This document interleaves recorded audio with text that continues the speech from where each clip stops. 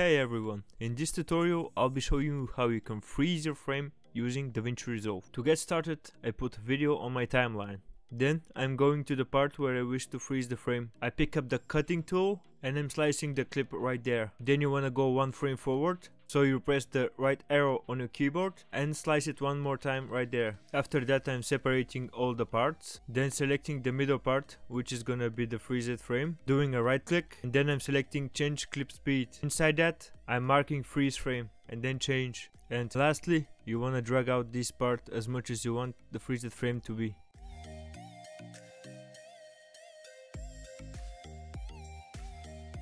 And that was it. Like and subscribe if you enjoyed the content, and see you in the next video.